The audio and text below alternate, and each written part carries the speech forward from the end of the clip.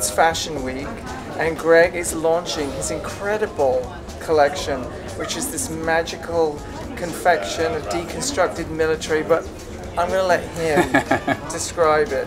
Well, first of all, what's so exciting about what we did here is everything is meant to feel like a recreation of my studio, my art studio where I paint, because all of this is born from everything that I've already been exploring as an artist. So this is the navy cashmere spine. This is a play on the classic navy blazer with gold buttons that I grew up seeing and admiring, and it's sort of a play on that. It's demystifying heavy cashmere jackets, taking the arrogance out of it and sort of giving it an ironic twist.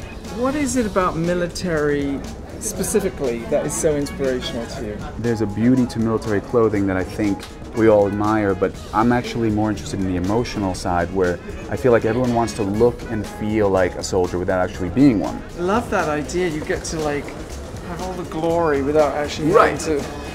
Hello, ready for the military. Let's see, hold on, let's get it ready. Look at that, doesn't he look great? I think he looks great, don't you? This is really fun. I wanted to create a shoe. Did you tumble these? Yes, I did. So here's the idea of this shoe. And They're fabulous.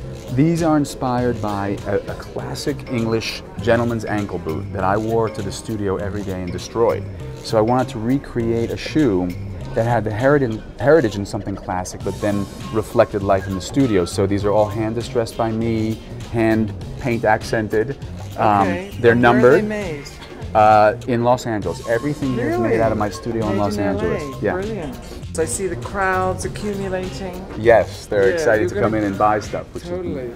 Mazel tov, and Thank good you. luck. Thank you.